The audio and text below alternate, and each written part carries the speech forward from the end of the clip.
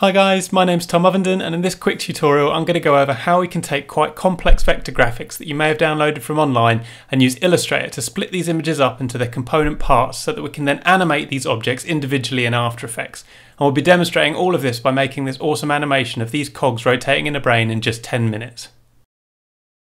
Okay, so the first thing we're going to do is come over to Vecteezy and grab ourselves an awesome vector graphic. So we're going to use this one today by Orhan Evsemen. I'll add the link to this particular vector graphic so that you can follow along in the description. And this is available under Vecteezy's free license. So as long as we attribute the author, we can use this for free in our work. So we're just going to hit the free download button here. And this will make sure that we can select the free license and we'll download it. Once you've downloaded the license, we're just going to come over to wherever you've saved it, and we're going to unzip this file, which is what I've done here. And inside this file, we'll notice that there's 3 files within it, and we're going to go for this EPS document. So if we just right-click on the EPS file and we'll open it with Illustrator, ignore any warning messages that come up, and this is what you should be faced with when we open the file up in Illustrator.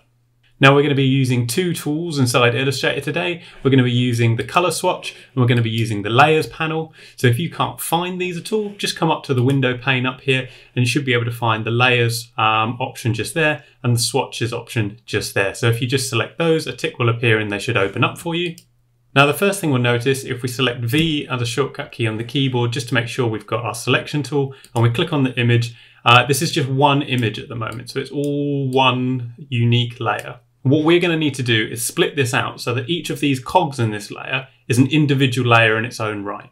So to do that, if we just come over to our layers panel over here and we just expand out a little arrow next to this layer, we'll see there's 3 groups inside this particular layer. Now if we select the circle next to each one of these groups, we'll see in the main image there, it highlights the grouped images that we've got selected. So we're not going to need this one and we're not going to need the shadow. So we can just highlight it just here, click up here, and we're going to select delete group here. So we're going to delete that group and then we'll select this little circle to make sure we're selecting the right one. And we're just going to hit delete group here. Okay, so now we've got one group left inside our layer. And so if we expand out this group, we'll then expand out the next level, we'll see that actually all of our cogs are a compound path, all part of this same group.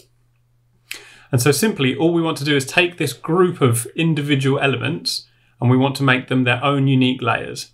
So we're going to highlight this layer, we're going to come up to the 3 bars just here, and we're going to come down to release to layers sequence just here. And we're going to click that. So clicking that, immediately you can see that now all of these are called layers in a sequential numbering system and they're still stored within layer 2. So the next thing we're going to need to do is highlight the top layer, come down all the way to the bottom, hold shift and highlight all of these layers. And we're just going to need to drag them outside of this layer within which they're nested, which is when the blue line appears just there. And now we're going to let go. And we'll see that all these layers are now individual layers and they're outside of layer 2, which is nested within layer 1. So if we collapse layer 1 down, we can see that layer 1 is something in its own right, but now all of these individual cogs are individual layers. And if we select the little circle on the right-hand side here, it means we can target individual cogs now, whereas before we could only target the whole image. Okay, so if we look at layer 1 now and we expand that back out, we'll see that layer 2, if we select layer 2 circle on the right-hand side here, hasn't got anything in it. So we'll just come up to these 3 bars and we'll delete layer 2. And this group within layer 1 now is the outline of the brain. Okay, so far so good. So if at this stage we wanted to recolor each of these individual cogs, we could do so by just selecting the individual layer there, selecting this dot on the right hand side, and then coming over to our swatches color panel so we can see this individual cog here is selected. And if we select the fill here, opens up a selection color pane for us, so we could select red if we wanted to, and we see it changes to red. Similarly, if we wanted to change the color of all of the layers simultaneously, so say for example, we wanted all the cogs to be white, we can make sure that we come over to our layers panel, hold shift and click the bottom dot whilst we've got the top dot selected, and it will select all of them down in a row there. See, they all become selected in the main pane. And then we can come up again to this same fill option, double click, select white or whatever color you want, click OK, and all of the cogs turn white.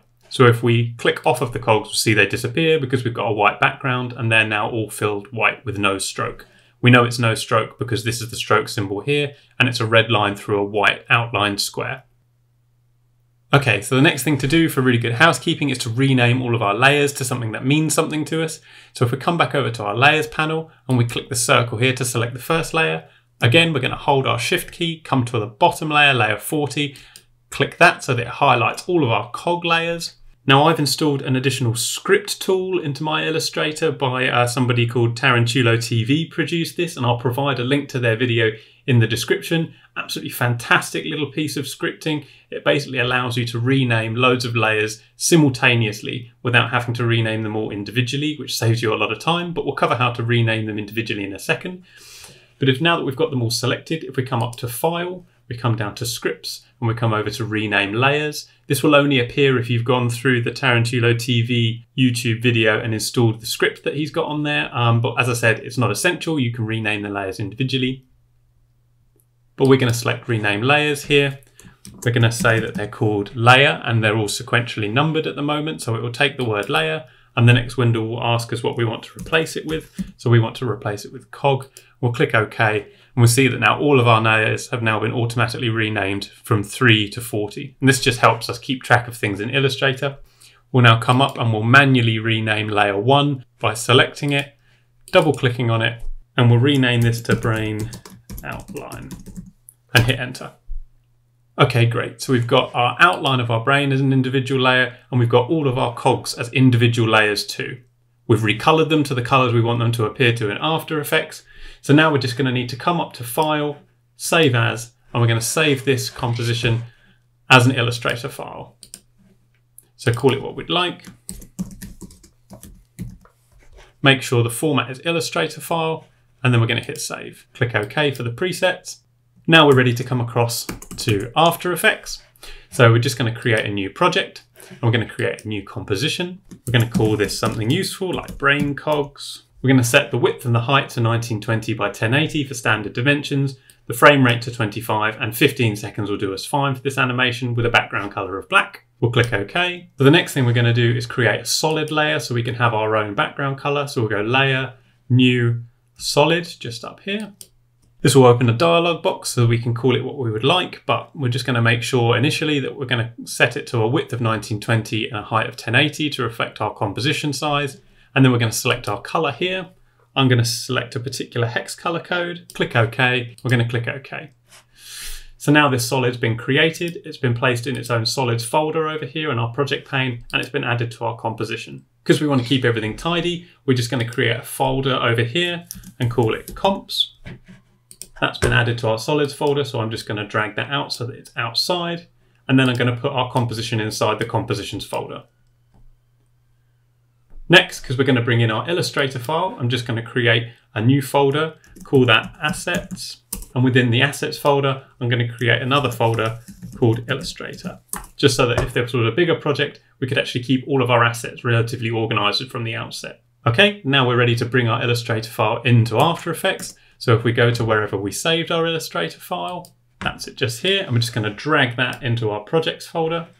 Now, this dialog box will open when you're importing an Illustrator file, and what's important to recognize here is that we're going to keep it as import kind as footage, and we're going to keep the layer options as merged layers, and we're just going to click OK. Now over in our project pane, we'll notice that the Illustrator file has been brought into After Effects, so we're just going to pop that in our Illustrator folder that we just created to keep it organized, and then we're going to grab the Illustrator file and we're going to bring it down to our composition and place it above our deep cyan solid color. And we'll see that the object has now appeared in After Effects. Now at the moment, this Illustrator layer is still just one layer. It's not all of the individual cogs that we produced previously a second ago in Illustrator. Just going to pop that back to where it was a second ago. So if at this stage we come and grab the corner, hold Shift to maintain the aspect ratio, and we enlarge it, and then we zoom in, we'll notice that it's started to become pixelated. So if this is the case for you as well, come over to your composition panel, and if I just zoom in over here, you'll notice this little star symbol. And if we hover over it, it says for vector layer, continuously rasterize. So next to our Illustrator layer, we just need to make sure that this box is selected. So I'll just zoom back out, I'll press undo to put it back to the size it was, and then I'll select this little box over here next to the star symbol in our Illustrator layer. And then I'll zoom back out again. And now if we enlarge the image whilst holding Shift, It maintains the aspect ratio, but it also keeps everything a nice crisp resolution as we would expect from a vector graphic. So if you're seeing a particularly rasterized or sort of pixelated image having imported an Illustrator file, just make sure that this little star symbol is selected next to that particular layer in After Effects, and it should maintain all of the crisp finish for you that you would expect from a vector graphic. Okay, so the next step is we're going to turn this Illustrator layer into a composition so that we can then animate each of the individual cogs. So if we come over to our composition panel and we right click, we come down to Create, and this option here, Convert to Layer Comp. So we're going to want to select Convert to Layer Comp, and we'll notice after we've selected it that this Illustrator symbol here turns into a composition symbol. So this now tells us that we've turned our Illustrator layer into a composition in its own right. So if we double click on this composition, it opens up here in our composition pane, and we'll see that each of these cogs is now represented by an individual AI layer that we can select. And this will now enable us to individually animate each of these cogs in After Effects. So if we just zoom in a little bit so we can see what we're doing. So if we want to add a rotation to all of these individual cogs, we can do this quite simply. Now we could either adjust the rotation manually, or if we wanted them to perpetually rotate throughout the entire duration of our composition, we can do that quite easily by adding in an expression. So if we come to our first cog and we just hit the R shortcut key, we'll open up the rotation option in the composition panel. Now if we hover our mouse over the stopwatch, we hold Alt on the keyboard and then click the stopwatch, we'll see these different options will open up. Now if we come over to here where we can enter our expression and we write time, then the star, then 100, this will now rotate perpetually. So if we click off quickly to deselect it, and then make sure that we come and select the actual rotation option, not cog 3 here, but the rotation option. We zoom out and we hit Command C. And then we highlight the rest of the layers that we want to apply this same rotation expression to. So we'll do it for the first 24 layers. So I'll highlight them there and then hit Command V. This will paste this rotation expression across these next 23 layers. So now if we come to our timeline and we hit our spacebar, we'll see that some of these layers are now rotating. And we'll see that this rotation carries on in perpetuity for the whole time our composition exists for. Now if we wanted the remaining layers, so from layer 25 all the way down to layer 40 to rotate in the opposite direction, we can come to cog 25, hit R for the shortcut key, hover over the rotation stopwatch, hold Alt and then click the rotation stopwatch, and our same expression window will pop up. And this time we're going to write in time as before, the star symbol, but we're going to put -100. So this will effectively spin in the opposite direction at the same rate. Then we can deselect the layer, come back as we did before to the rotation option, hit Command C, then select the remainder of our layers from 26 down to 40, holding Shift to select them all, and then hit Command V or Control C, Control V on a PC. Then if we deselect all of our layers, come back to our timeline and hit the spacebar, we can now see that all of the cogs are moving, half of which in one direction and the other half in the opposite direction. So if we hit our spacebar to stop that, we come back to our original composition where this composition is embedded, zoom out and hit the spacebar, we can see that all of these cogs are now rotating. And it really is as simple as that to create quite a sophisticated animation very quickly by changing the layers in Illustrator and importing them into After Effects. Now one useful thing to note is here we've got a black outline for our brain, but if we later decided that we actually wanted that to be a different colour, we can actually come back into the Illustrator file. I've still got it open here. We can come to our brain outline, select this layer, and we can change the colour in Illustrator for this file. So we're going to set that to white to reflect the colour of the rest of the cogs. Click OK, see it changes to white here in Illustrator.